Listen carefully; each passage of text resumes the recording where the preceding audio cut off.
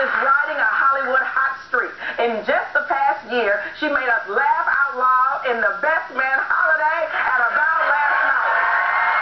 And starting today, she's back in the highly anticipated sequel, Think Like a Man 2. Her character is supposed to be getting married in Las Vegas, but after a wild night, the bridal party ends up behind bars.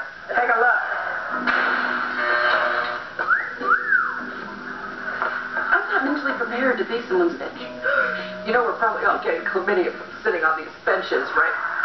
You know, you're all thinking about it. I took a photo on my wedding day in the mug shot.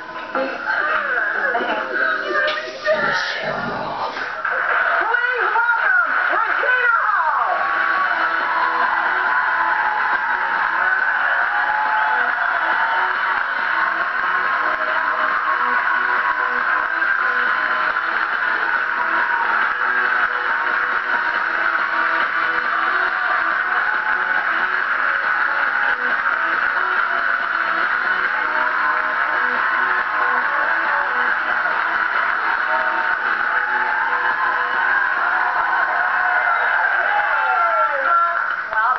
Deja vu because I sat next to Kelly Osbourne this morning. Oh, I know you did. So I'm sure you incredible. Yes, you do. And I'm sure you heard us talking earlier, but how do you feel about sex before a big event? I'd feel blessed if it could happen.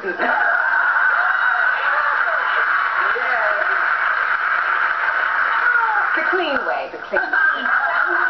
Okay, Regina, like I said earlier, you were in Best Man Holiday, About Last Night, and now you're in Think Like a Man 2. 3 amazing movies back to back.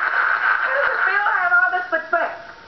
You know what? It's really, I was a waitress for so long that I started thinking maybe this is what I'm supposed to do. And I didn't mind waitressing, but it's so amazing because there are people who you watch on television, all of you, who you just admire so much. So when you get to work with them, meet them, like say hi, or they know who you are, it's such a great feeling. It really is. Yeah.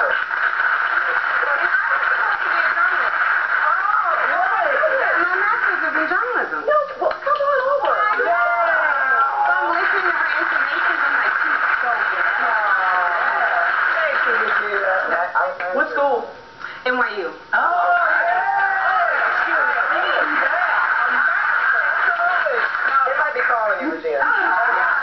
They can't have you. You're going to now, in Think Like a Man 2, you play bride-to-be Candace. It must have been fun to explore all of that, but what's your personal philosophy on marriage and dating?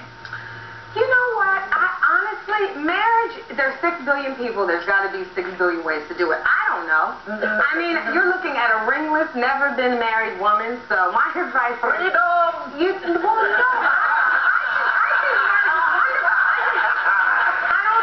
You can have rules of it to last. I think that I was back there admiring you when you were talking about your husband swinging in and out. I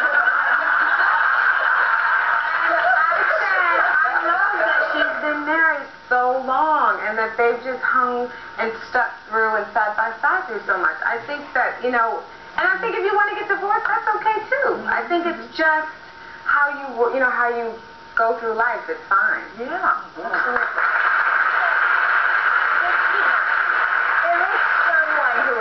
Captured your heart, and that's someone I think is the most handsome man I have ever seen. He's stunning. Zeus. He's stunning. You.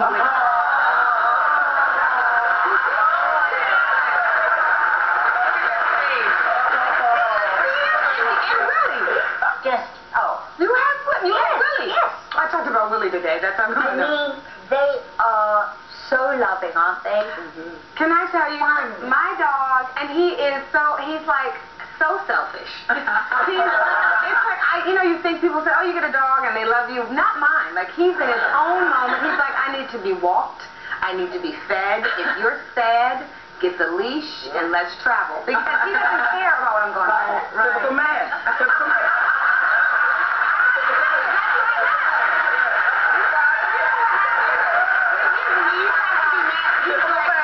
he's like, when he needs me, he's in my face, and when he's like, I don't need anything, you can go. And it seems like training. It's a lesson. I love it. Yeah. Oh, that's hard to compete with, too, though. When looking for love or the two-legged variety. I know, it is. But Regina, the entire cast is coming back together for Think Like a Man 2. Now, some people could say, oh, I gotta see them again, but it seems like you all get along so great. What would it like to get back together again? You know what, Serge? I love them. You know, it's interesting. I love them. I got to work with all the women this time a lot more, and I love the women. That's what I love about this show. When you see women who like each other, who are smart and intelligent, and they're all these women here. Yeah.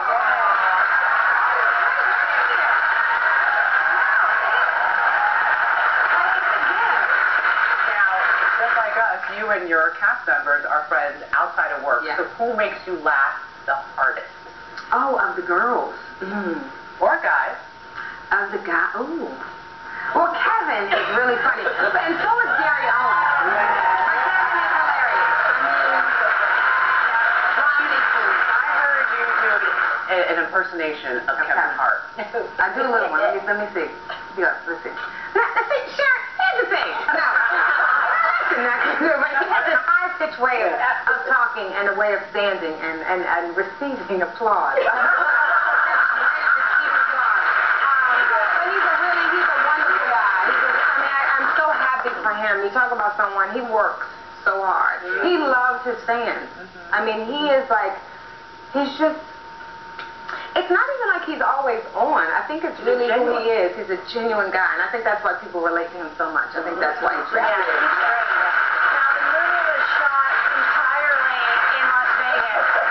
Did you become a big gambler while you were there? I lost $17. And I never gambled again. That was too much. Smart. Lessons learned. It was 10 at first, and then I thought, let me go and try again, and then it was 7. Reckless.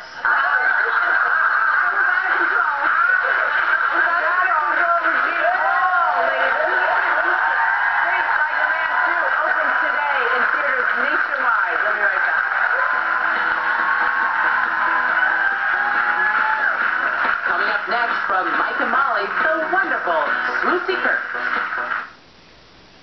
Go, Bob.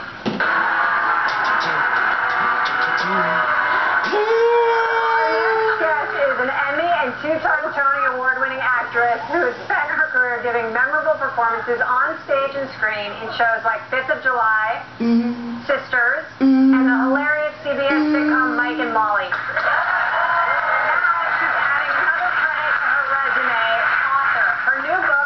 Swan Parkus is available now. Please welcome our friend Swoosie Kurtz.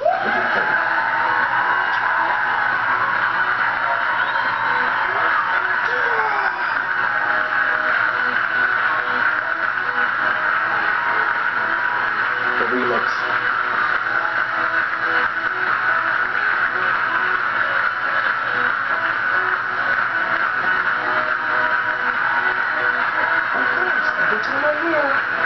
You know what it is?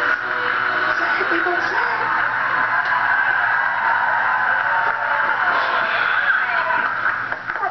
What an uncommon group of women. Very comfortable ladies and no guys. Seriously. Well, we always love having you to our uncommon What's the guys next time we're here? Damn it. So earlier you heard us talking about the daytime Emmys, and we were talking about a lot of soaps.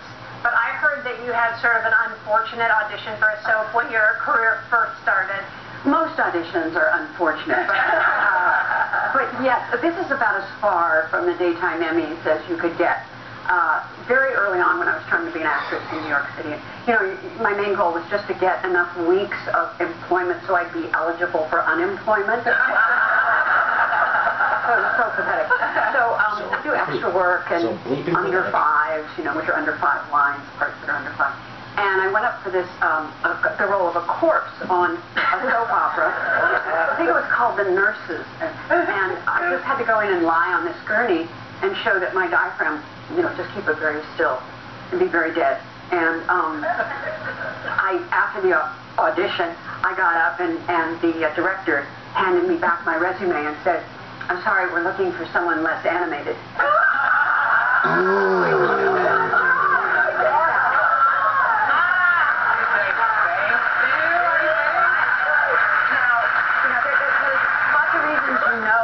During your career, why you haven't been right for a particular part, but breathing is not one of them. Swoosie, your mother, Margot, who is almost 99 years old. Wow, that is impressive. She also wrote a book, but this was in 1945, about her marriage to your dad, Frankie, who was a decorated hero. He was, well, her memoir, she mentioned, was called My Rival, the Sky.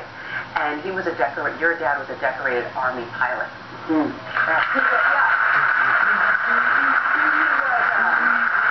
a great overachiever. He was the most decorated Air Force pilot of World War II, and he was on 3 Olympic diving teams. And and my mom wrote this book because he told her to. He said, "You're going to write a book," because he was off at war, and she never knew if he was prisoner of war or missing or dead or whatever. You know, they didn't have Skype and texting back then. So he said, "You're going to write a book about our meeting and our marriage and our courtship and everything." And he taught her to fly. But she wrote this book, and I chose to put excerpts of it in my book because it's, first of all, it's beautifully written, and it's very interesting because we took very different forks in the road, very different choices, these two women, my mother and me. So the book sort of shows what different choices we made for the people that we were at the time, and they worked great for both of us, but they were very, very different. I chose to follow in my father's footsteps and have a career. Was there anything you learned about your mom in her book that surprised you about this? Yes, quite a few things, because you don't usually see your mom from this point of view, and she would talk about how before my dad would come home from a trip, she would dab, you know, the perfume, of course, but on her thighs, between her legs.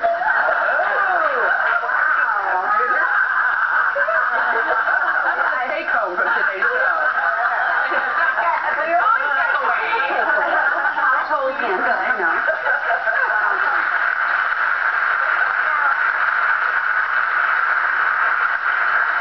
Your mama, okay? She's always coming out with lines that make you laugh. Can you give us an example? Well, I call them Margot-isms, and I've made a whole list of them. The other day, I walked in the room, and she goes, "Hi, girlfriend." I go, let's get that street cred, you know. And then she loves to watch Breaking Bad. And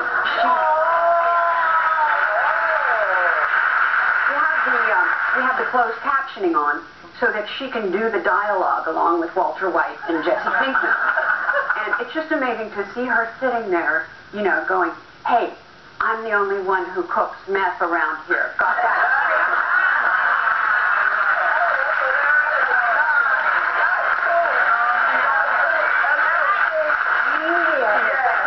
Just one quick one I have to share with you, which is a little graphic, but she was having something called a serial enema, an appalling term. Okay, you know, old age is not for sissies, as they say. So she's lying on her side, and she's on the table, and this has been going on for a while. And she finally turns to the woman, and she goes, "Darling, I love your work, but I think I've had about as much as I can take."